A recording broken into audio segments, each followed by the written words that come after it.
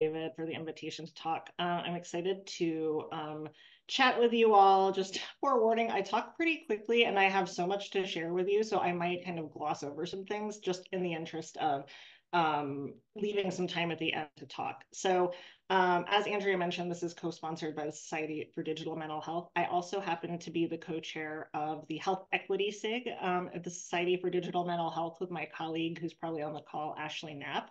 So I encourage you to check out SDMH and join our SIG, where we have more fun conversations, or hoping to have more fun conversations like this.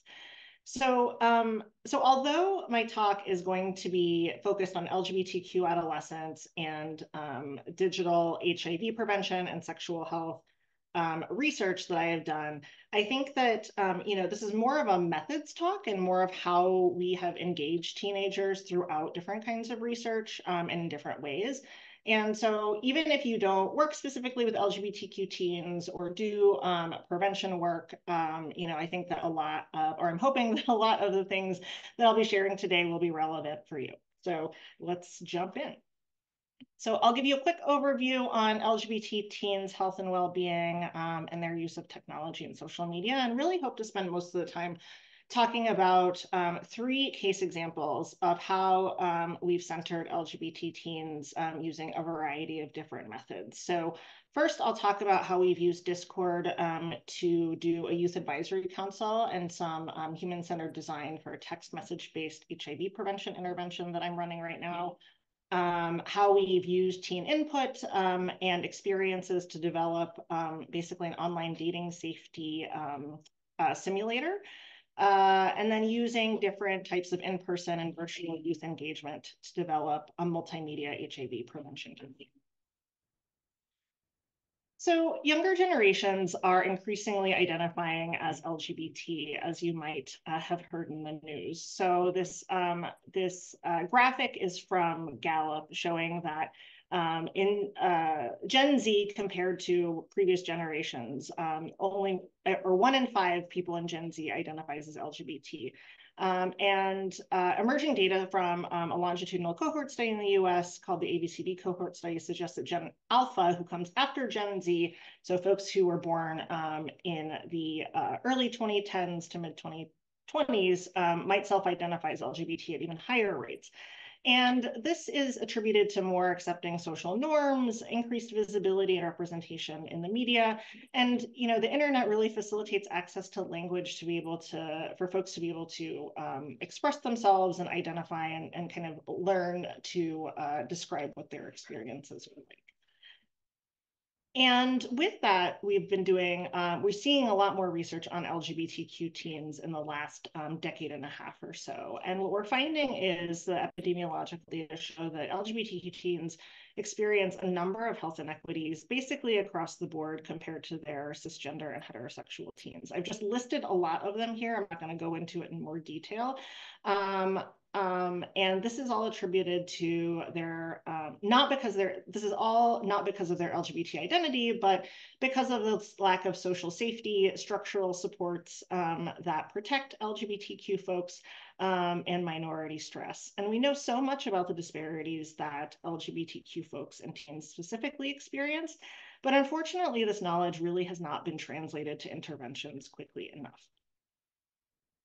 And a focus on LGBT teens' health and well-being is really needed now more than ever. If you've been paying attention to the news in the last year or two, you'll notice, or you might have noticed that there have been tons and tons of anti-LGBTQ bills in the US across the country here. This ACLU tracker that I screen grabbed this past week showed nearly 400. Last year, I think by the end of the year, there were probably 400 or 500 something. So it just keeps climbing up there.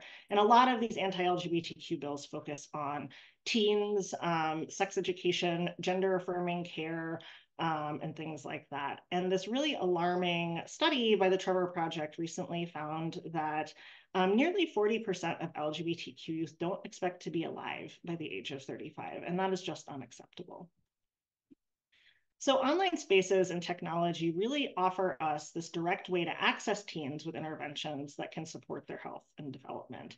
And we know from tons of research that things that teens do in person or that when when I was a teenager back in the 90s, things that we all did in person now also happen online, and that the lines between in-person and offline life are just, or in-person and online life are just blurring. So, and this happens regardless of sexual orientation and gender identity, ranging from seeking support, making friends, finding romantic relationships and nurturing them, exploring who you are, and seeking health information. And research shows that teens with minoritized or marginalized identities, so not just LGBTQ teens, but teens of color, teens with disabilities, teens with health conditions that are often stigmatized, are more likely to engage in a lot of these behaviors online. So for LGBTQ teens in particular, technology and online spaces can be this lifeline for social support and health information that they probably don't get in school much, if at all. And thus kind of poses this really natural way for us to directly reach them with interventions that are not mediated by parents, educators, or healthcare providers. And so my whole belief is that these, I came to Northwestern to do work in digital health with LGBTQ young people. And I really believe that these interventions can make a big impact on teens' health if it's done with care. So if you're a researcher in the audience, you probably are aware that a lot of the interventions that we develop kind of end up in this graveyard, this digital health graveyard, in part because a lot of us were not trained to think about where it's going to end up and who it's going to be for up front. A lot of us kind of went into this field wanting to be scientists and develop apps and things like that. But fortunately, this tide is kind of changing, or the sentiment is sort of changing, where a lot of us are starting to think about implementation, dissemination, and who this is for up front. So over the last decade, I've learned about these principles and sort of approaches that are in this diagram to the right, which really inform my work. So rapid, responsive, and relevant dissemination and implementation. So doing it faster and making sure, doing it faster, but doing it well, and making sure that it really gets the people who need it. Human-centered design, which sort of translates into being empathic and curious about your population's needs and preferences, and kind of iterating on your product until you come up with something that makes sense for them. Youth and community-based participatory research, so being youth-centered and involving teens wherever and as much as possible. And then following ethical practices in adolescent health research, so doing what's best for youth and teens, even if it might be harder on you as a researcher. So with that sort of setting the stage, I wanted to spend really the rest of the time talking about how we have really centered teens and maximized their engagement in the digital health research process. And I'm presenting some of these things because, and not specific research results, because honestly, this is what I get asked about the most, is how you actually get teens to buy into and participate in your research, and how you make it so acceptable for them. So I'll talk about our use of Discord. Back around the time that I started at Northwestern, so like 2013 or 2014, we had an in-person youth advisory council, and we started this closed Facebook group back when Facebook was like really Facebook and Instagram were really like some of the only social media platforms that were really widely used, to facilitate engagement between meetings with our in-person youth advisors. And we continued to sort of dabble in using Facebook as our online youth advisory council platform, with our in-person group and then as part of other studies. So the screenshot here is when we were developing a digital sex ed intervention, like from 2016 to 2020, we had started this new closed Facebook group for this nationwide youth advisory council for LGBTQ teens of color, to kind of see if, how, so for example, this screenshot is asking about recruitment and advertising specific to Native American teens. So what concerns or hesitations would they have about clicking on these ads? What should organizations, that provide services and programs keep in mind when trying to recruit Two-Spirit, gay, bi, or queer Native teens, et cetera. So, and those are just kind of some down at the bottom example responses that people had, and sort of to give you a sense for how it looked. But then, we just kept hearing like nobody uses Facebook anymore. That's like how I interact with my grandma or my aunt or something like that. So after getting a lot of youth feedback that people were just not using it anymore, a couple of years ago, we pivoted to using Discord. So and Discord was a thing that like our team didn't really use, and even like the young adults in the team didn't really use. So we really just had to, again, meet teens where they are and figure it out so that we could, we could make things relevant for them. So right now, I have been using Discord for the last year for this Nationwide Youth Advisory Council, I might refer to them as YAC, in the context of an effectiveness and implementation study of this text message-based intervention intended to promote teens' engagement in HIV testing and sexual health care. So back in March of last year, we recruited 20 LGBTQ teens online, and we've engaged with them weekly since then. And they provided input really on like every stage of the process. So adapting intervention content, software development, advertising, recruitment, you name it. And there are a lot of kind of logistical considerations in involving adolescents in research that I am happy to talk about if you like at some point. But one way, we waived all the studies I'm talking about have waived parental permission for adolescent participants. And here, this is an IRB approved sub-study within our larger intervention study protocol, which really helps facilitate payment. It's much easier to pay teenagers as research participants than it is to pay them as like independent contractors and have them fill out paperwork to be an independent contractor and that sort of thing for the university. And it also facilitates our ability to collect data from these youth if we want. So participants engage in 3-month sessions. We get them to agree to like 3 months at a time, just so it's, sort of not overwhelming for them and kind of gives them a chance to like opt out sort of at natural points. Our YAC is moderated by 2 research assistants. People can renew their participation for up to 12 months, and they get paid up to $600 a year, which is just under the threshold where they have to pay taxes on it. And I will kind of show you how this looks. So the screenshot is one of our planning spreadsheets. So one of my research assistants, Juliana Lorenzo, just like took this and ran and planned out 3 months of Youth Advisory Council content at a time. So it's managed in Excel. As you can see here, there's kind of like a week at a glance in terms of what topics are going to be posted about each day, whether there are activities that are due or prompts that we have for them. And as you can see, there is kind of a combination of research-related stuff. So we're talking about mental health and bullying, vaccine conspiracies, asking for website feedback, but we're also doing fun stuff. Like there was a poll on Halloween about what people were dressing up as.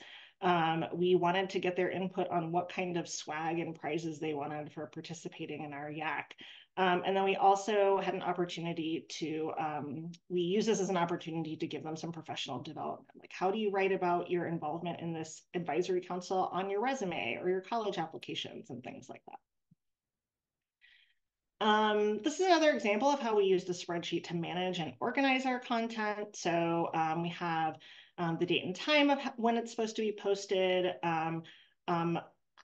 kind of notes for the team about like how to post it. Is it going to be sort of a general post or posted in a thread? And then the actual content that's posted on Discord, including formatting, emojis, etc. So this content is specifically about asking about, what are some topics that we should include in our program when it comes to mental health and bullying for LGBTQ teens? What is stuff that you feel like is missing from existing interventions and things like that? So I have showed you how we sort of, manage it on the back end, but I'll show you what it looks like on Discord. So this is what teens see, or what, the research team sees when they actually log in to the Youth Advisory Council.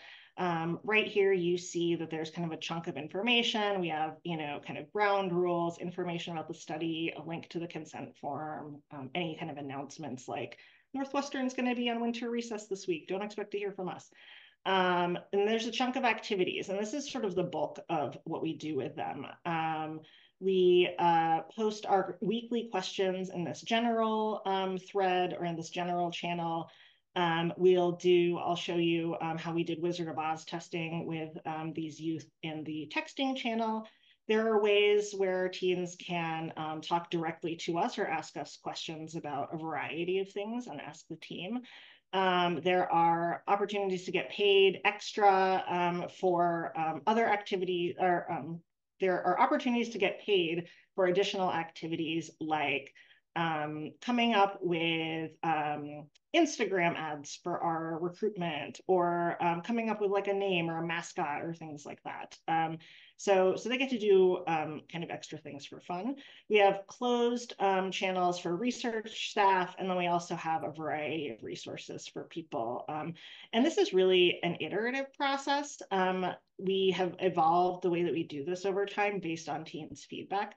So one example of this is that we posted questions in the general section just about, I don't know, like content or something. Like we wanted to know what they wanted, what information would be helpful about substance use that like wasn't trite and stuff that they hadn't heard before. And then, you know, like as conversations go, they sort of started talking about other things that were personal and sort of not related to the research project. And they kept doing this over and over and over. And so in the team, we were like, well, maybe we should just create like a, you know, talk amongst yourselves sort of channel.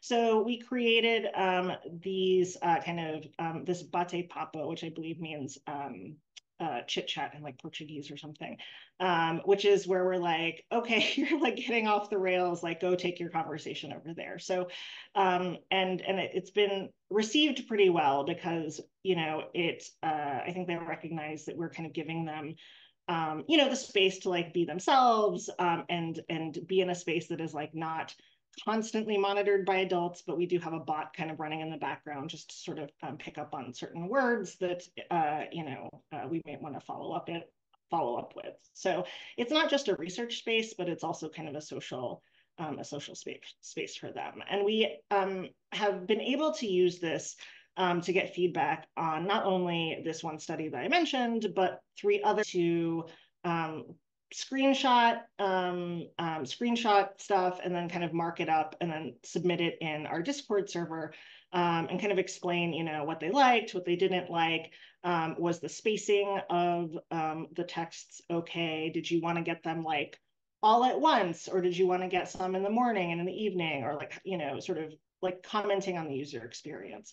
So after each week of testing was done, we used polls on Discord to elicit feedback on these things with emoji response options for fun and to easily see the responses. So as you can see here, we say we're already making some of the changes you all suggested.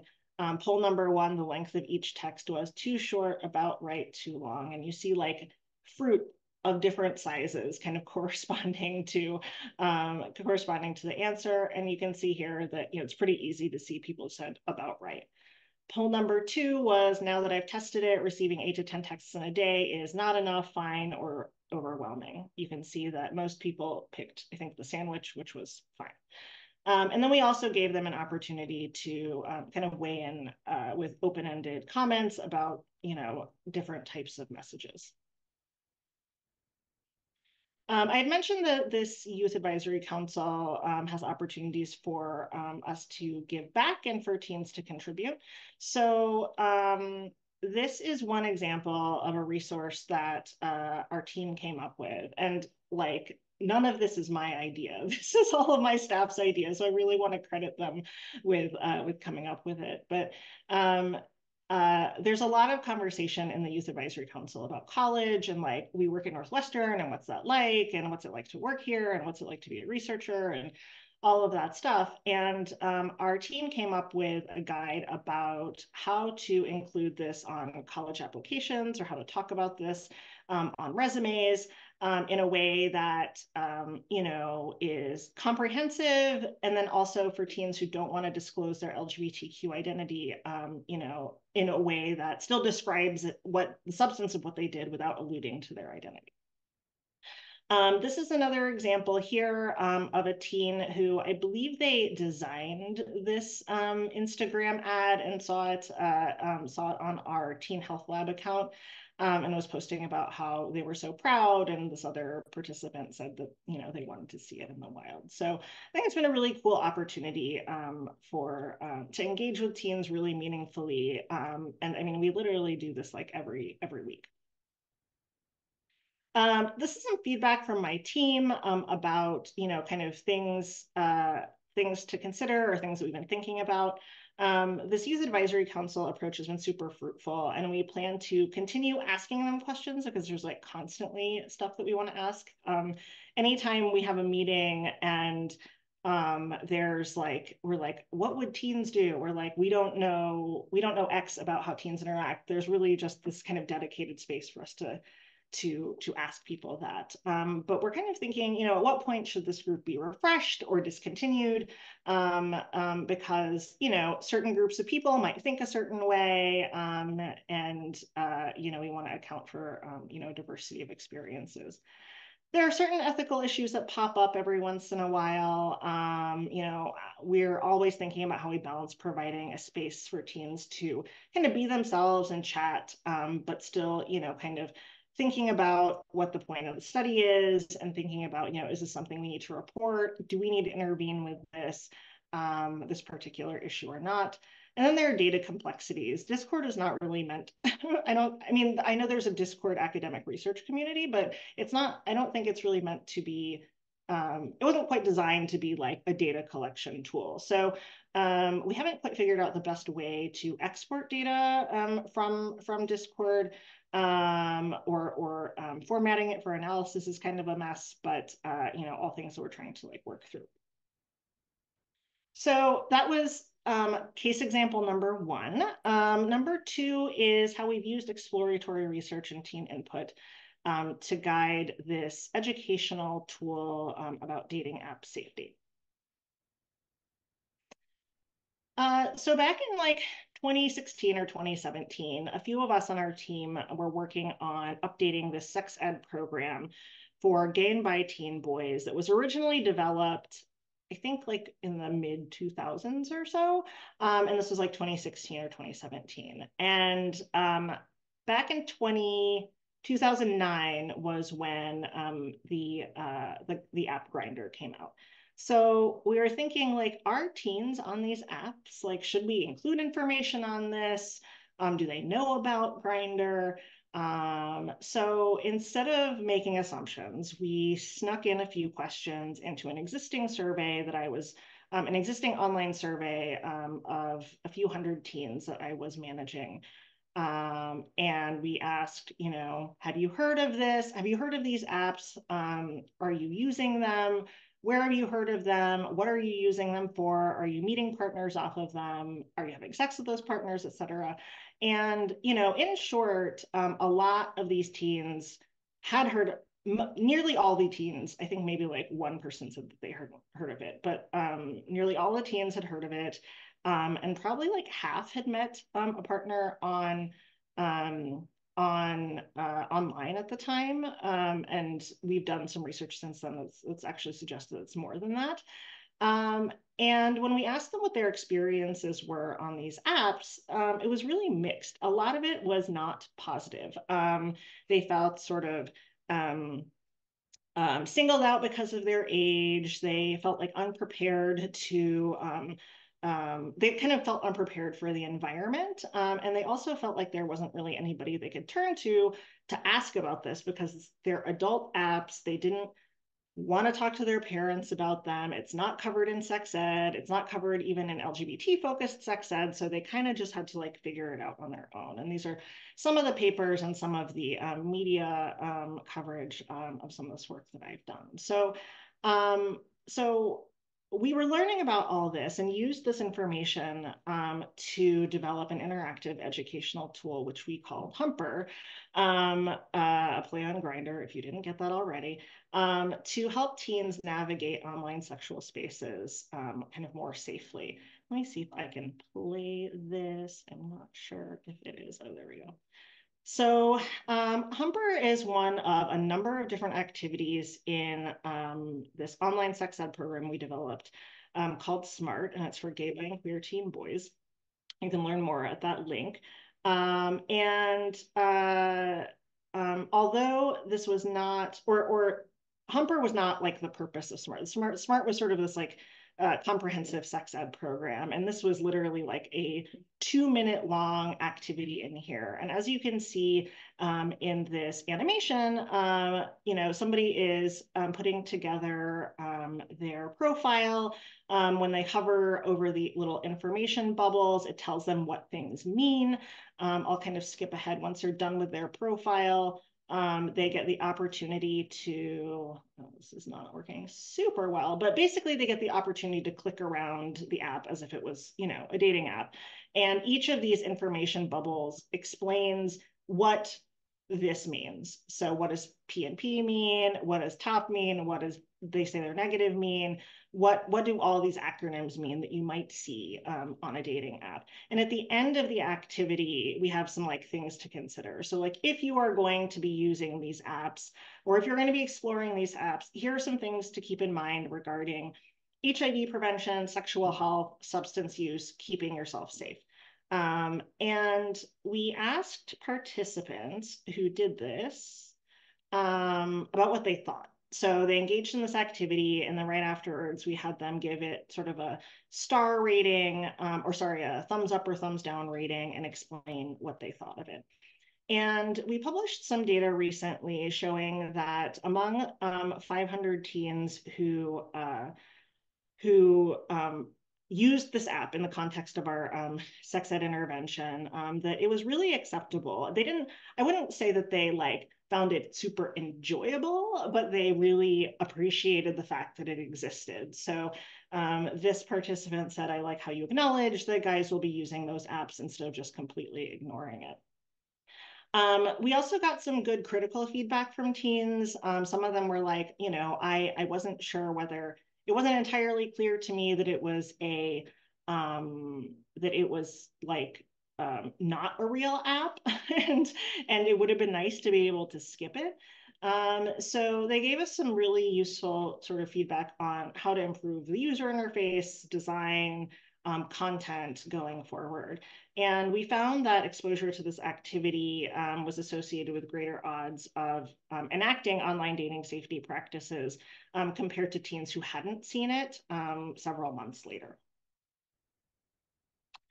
And more recently, a postdoc I work with, Jake Gordon, is doing interviews with the original teens who we had asked about, have you ever heard of Grindr? Have you used it, et cetera? So this is like, 5 or 6 years later, and is interviewing them about their dating app practices and showing them this tool, Humper, that we came up with, and asking them about their feedback on it and what they would improve now that they are a young adult who's been in sort of the dating app world for a while, and what they would want to see. So this one participant said, I wish I had learned about dating apps before I used them. It sucks to learn about them amidst all the chaos and harassment on dating apps. And we've since extended some of our data collection to understanding what LGBT adolescent girls and trans feminine teens experience online and with online dating, because we're very aware that gender and gender presentation might moderate these teens' experiences with online dating and partnering.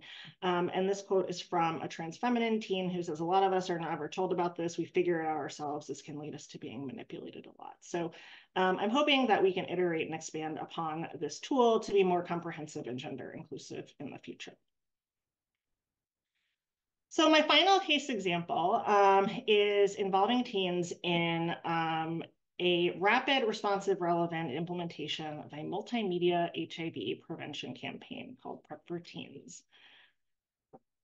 So Prep for Teens is based on, or it's sort of the child of a social marketing campaign called Prep for Love. So Prep for Love was a Chicago-based campaign that was launched about 2016 to decrease stigma around HIV pre-exposure prophylaxis, which is a highly, highly effective HIV prevention medication. It's most commonly taken as a once daily pill. If you take it as prescribed, it's like 99% effective against sexually transmitted HIV, like 70-something% effective against injection drug use or HIV transmitted through needle sharing. And it was the original campaign was focused on adults. And PrEP was FDA approved for young people under the age of 18. The indication is actually for people weighing at least 77 pounds, but it really was not prescribed to teens before 2018.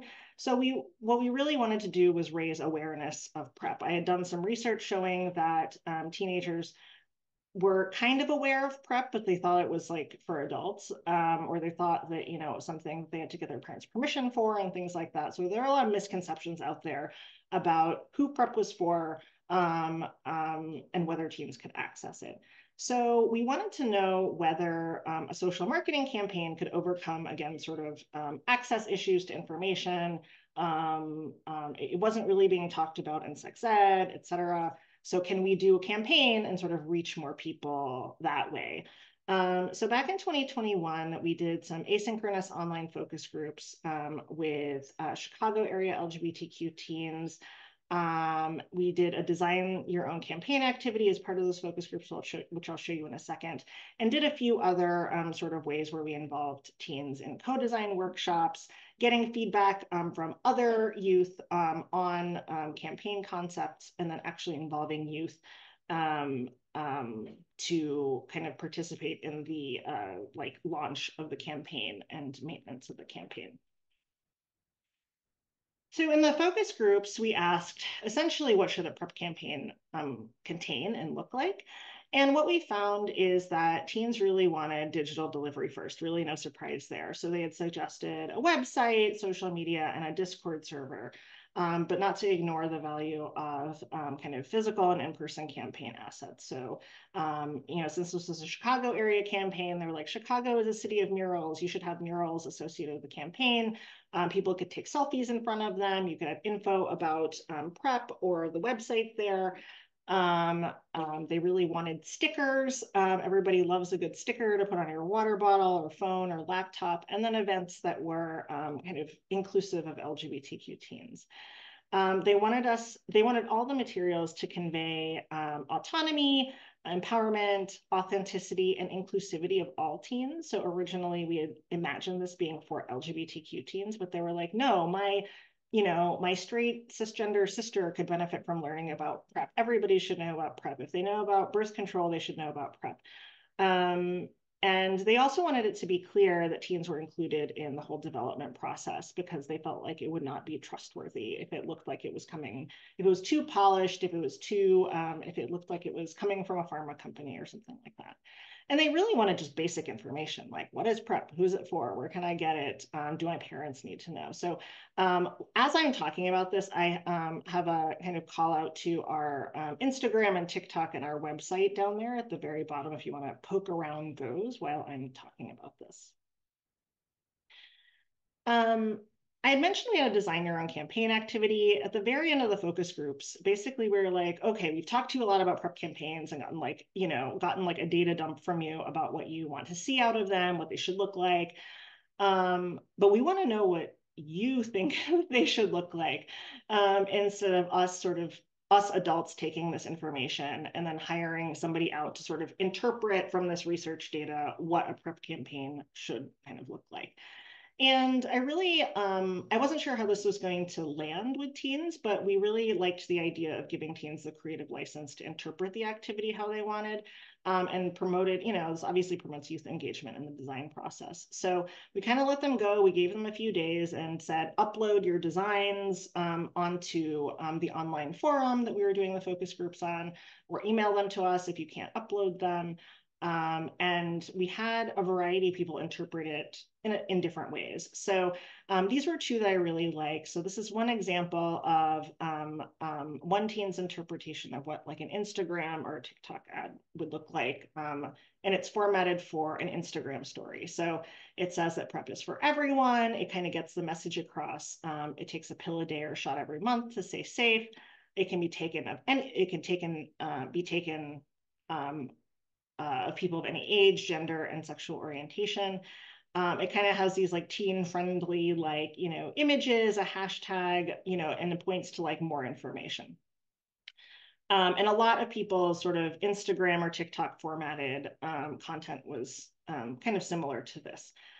And this one, I think, was one of the more innovative ones, where a teen who actually ended up being a screenwriting major in college wrote a script for a hypothetical commercial that if you are of the age to remember, like the Trojan Man ads in the 90s, is very much like that, but focused on PrEP. So this one might be best aimed at teens who have not yet started having sex. The characters can be any gender, body type, sexual orientation. I wrote it to be slightly raunchy since that will certainly appeal to and get teens' attention.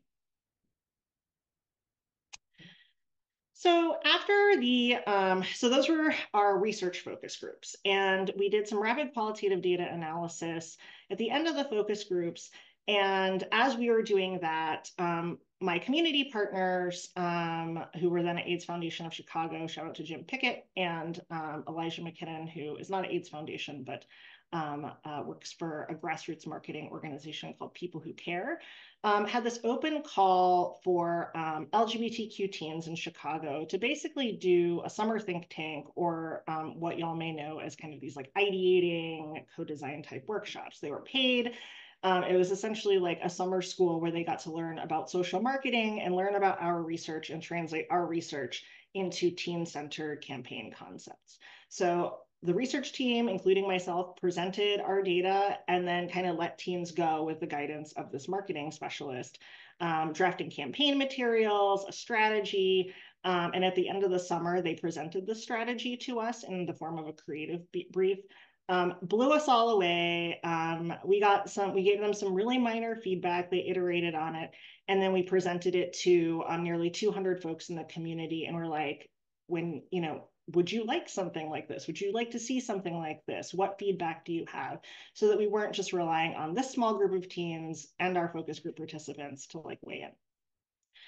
We invited these teens again a year later to kind of iterate and expand on the ideas based on feedback we had gotten from a variety of stakeholders until then. And honestly, that what they presented to us is the blueprint for what we're doing right now. So we launched this campaign officially on November 15th of last year. And this is sort of how we imagine the campaign flowing. So people engage with it through online and in-person assets. So public art, public activations and events will be at the Youth Pride space at Chicago's Pride Fest this summer. Again, swag, fans, stickers, palm cards. I had pictures of them at the very beginning of the section. Social media, informational website and blog, which also show you some screen grabs of, and an informational Discord server. So similar to our Youth Advisory Council, people wanted like a place where they could get reputable, medically accurate information, LGBTQ inclusive information about PrEP, and also connect with other people locally. And all of this, our goal is that it's going to raise awareness, knowledge, empowerment, and self-efficacy on the part of teens, but also indirectly increase awareness and knowledge to the adults who support teens, educate teens, parent teens, et cetera. We hope this will increase demand for an uptake of local services for teens. And ultimately, our goal is to scale PrEP for teens to other areas and regions in the country. So this is a QR code to our website. Again, I encourage you to check it out, but I took some screenshots here. This was, the website was designed by a professional web designer and graphic designer, but we had multiple meetings with her and the teens. She saw the creative brief that the teens came up with and, gave us a few directions, and the teens really weighed in a lot on like what they wanted to see, whether something was sort of aligned with what their vision was. These taglines were directly from the teens' creative briefs. The FAQs here are things that all came out of the research and all came out of what teens wanted. They wanted sort of a place where they could find healthcare providers that prescribed teens PrEP specifically. So you can go to the CDC website and see a PrEP locator that is for like adults. But really there's like no way, there's no kind of drop down menu that says like sees people under 18. So we sourced this list from our colleagues and hope to continue growing it. Over the course of, the campaign. The tips for the provider visit, again, sort of came from what teenagers said they didn't know and what they wanted to know. And we also consulted with two healthcare providers who actually prescribe PrEP to adolescents in the Chicago area, John Mannheim and India Willis, and asked them, what do teens come to you with questions about? What are things that you want them to know? So we have tips for before, during, and after their visit. We have a blog that kind of talks about people's personal experiences, deciding whether to be on PrEP or not. The goal is not to push PrEP onto them, but really to have them make like an informed choice and like spread the knowledge that this exists. Because as one teen told us before, if teens know about birth control, they should also know about PrEP. I've got just a few more slides here, but I just want to give some examples about how we engaged youth in ideating and dissemination. So we had one of the aspects of our campaign was murals. The teens really wanted murals. Turns out they're like logistically complicated to place and do. But so they were guided by teens' vision and executed by professional artists. So what you see here are two in-person workshops that we had with different groups of teens and the artists who did two of our murals, which I'll show you in a second. The artists got both in-person, like live feedback and ideas, as well as asynchronous feedback via Zoom or, other forms. Just before we launched our campaign, the day before, some of our team members, this is Jim Pickett, who's an HIV prevention advocate, who's kind of internationally known, David Gauna, who's one of our muralists, Chris Balthazar, who's the executive director of an organization on the west side of Chicago called Task Force Community and Prevention Services, and one of our youth leaders, Ryder Kennedy, who just graduated from Columbia College and has been with us through like the research portion of the study in 2021, who were invited to talk about their experiences engaging in this whole kind of process of PrEP for teens. So they were on WBEZ Reset on November 14th, if you're interested in checking that out. And then here, one of our youth leaders, Leo Martinez, and then Sadia Haidari were invited to present on a youth panel about their experiences in HIV prevention research on a worldwide webinar, which I thought was really awesome.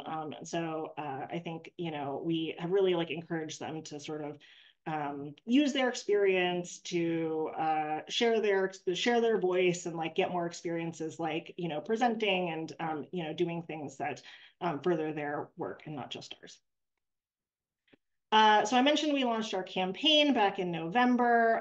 Right here is how one of the art pieces was kind of, I guess, instantiated. So it was originally envisioned as a mural, but our community partners at Task Force are planning to move soon, and they didn't want like a permanent piece up that they couldn't take with them. So the artist kind of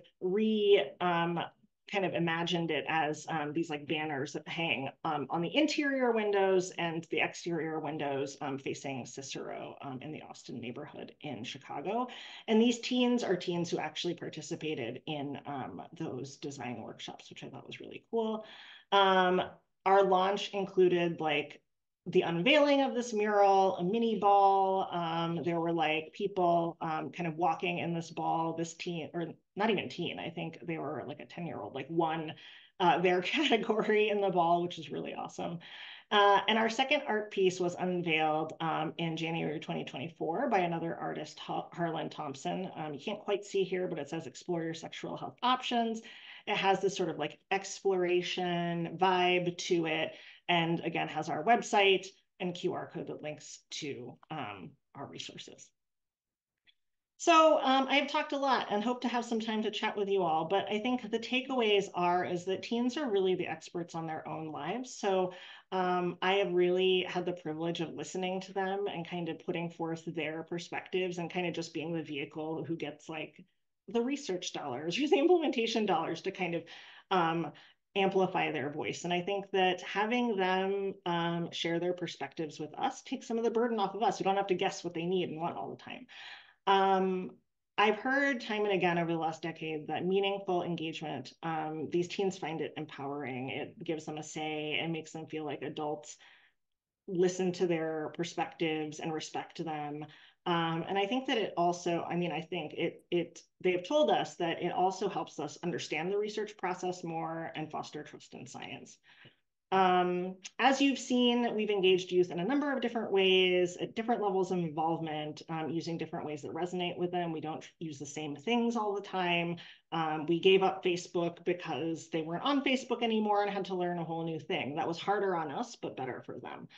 And with our youth advisory council in particular, we try to be transparent with like what we're doing and keeping them up to date. If we make changes that are counter to what they wanted, we try to explain why. If we don't take their advice into account, we explain like what, you know, the kind of decision making was.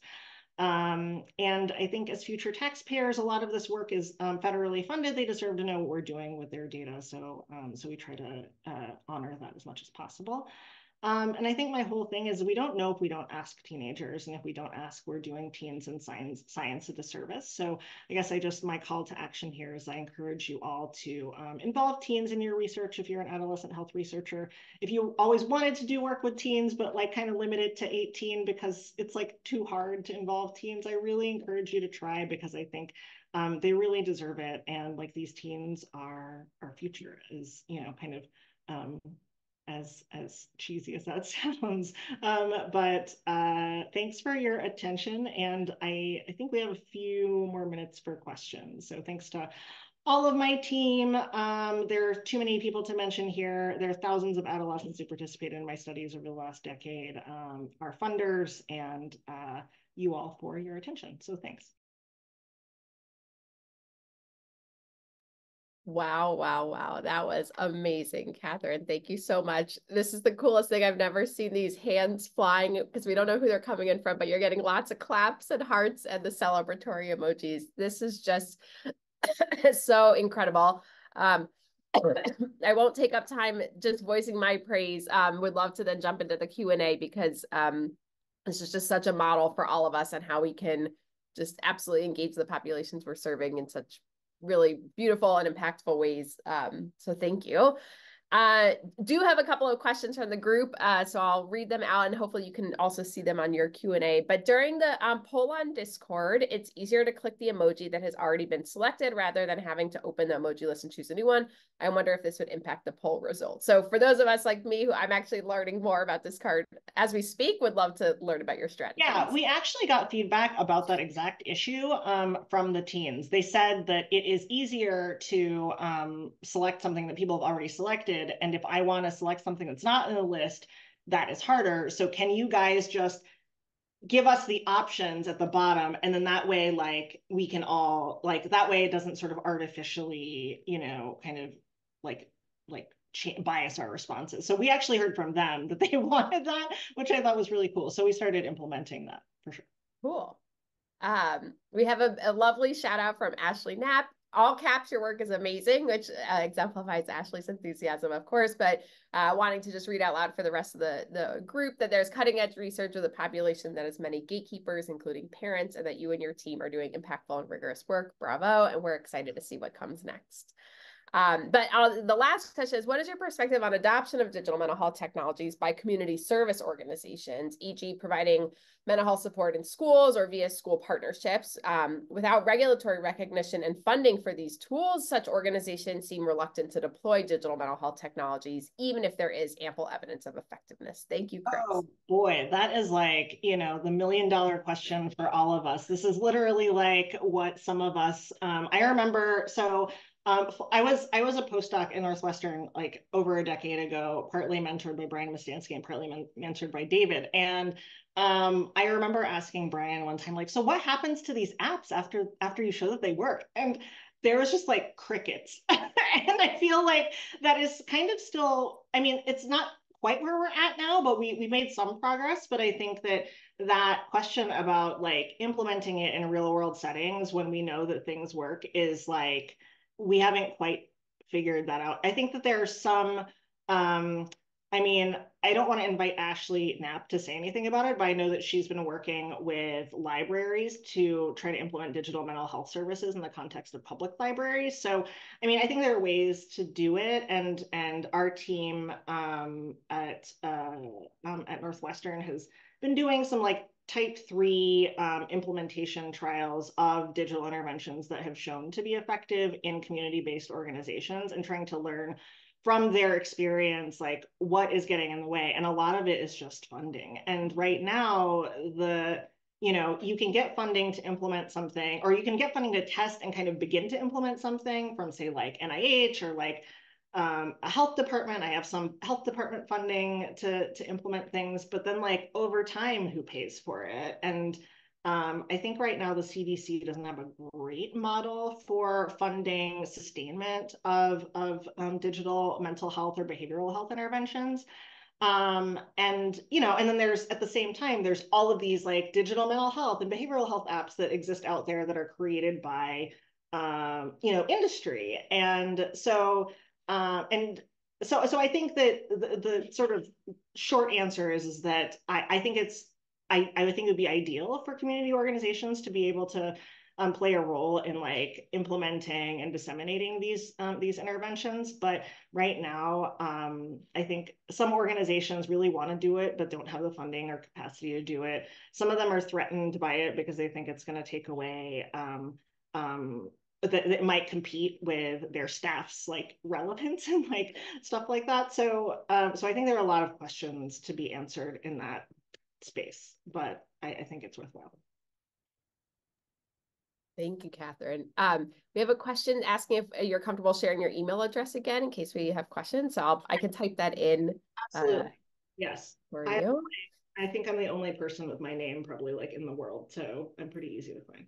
And I'll also mention that this recording of this talk will be posted on our CBITs website in just a few days once it's live, so people can refer back to that as well. Yeah. Incredible. Thank you. Anything else? More claps. So as long as we have a couple of minutes, I'll jump in. The last question I also resonated with. I mean, the whole challenge of implementing. I mean, we do a lot of work more with healthcare, but there are just such a huge number of questions. And you mentioned, funding is obviously one, and sort of the attitudes that people in agencies might have towards digital mental health. But I'm also wondering if there are sort of other issues that you encounter, like, it takes a certain amount of expertise in organizations. It can change workflows. It can add burden. Are there other kinds of issues that you've encountered in community working with community agencies that assuming that they're interested, that would yeah, absolutely. Problems. So we haven't published, I think we're in the process of like publishing various papers on this like type 3 implementation effectiveness study of the Keep It Up intervention. So Keep It Up is a CDC like evidence-based HIV prevention intervention that's like on their like best evidence website. And the PI of that is Brian Mustansky, who's my colleague here at Northwestern. This implementation trial compared a direct-to-consumer implementation of Keep It Up, which is for young sexual minority men, and compared it with CBO-based implementation in like 22 different counties with like high HIV prevalence. So we got to explore how different CBOs, different levels of resources, familiarity with the population, like all of that stuff, like what they thought of it. And I think that there were some that were, I mean, I think the idea of having a local champion who was like super excited about it and super excited about its possibility for engaging people in care who might not otherwise come to their services, or accessing people who like lived farther away, and not seeing it as something that competed with what they offered, but as like more of a, you know, this is just another tool in our like toolbox to reach the population that we want. I think they tended to do better. And they tended to do better when they had like better marketing. So like there were some organizations that had like some social media queen who was like just like on it and like, you know, engaging in the community at like, you know, drag shows and stuff and like promoting it. So there was that. And then there were some organizations that were like, this is competing with the 50,000 other things I have to do.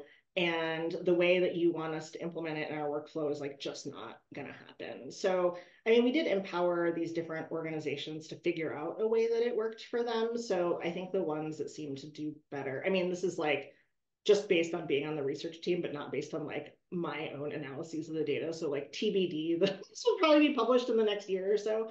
But it seems like, you know, having people who were excited about it, having people who could see a way that it integrated into their services, you know, seeing how it could actually help them get more funding from different agencies, like that sort of thing, seemed to be like important in kind of predicting implementation success. So, but I mean, the money thing was just, it kept coming up over and over. Like, who's going to pay for this? This seems expensive. Like, we're not going to maintain this website. Who is going to maintain the website? That sort of thing. And prevention funding is different from like funding for, you know, like prevention isn't always easy to fund through insurance mechanisms too. So that's another issue. We're at time. Thank you so much. Amazing talk, and just really appreciate all that you shared. This was really terrific. Thank you, Kathryn. We will see you all next month for Sean Munson. Have a great one. Bye-bye. Thank you.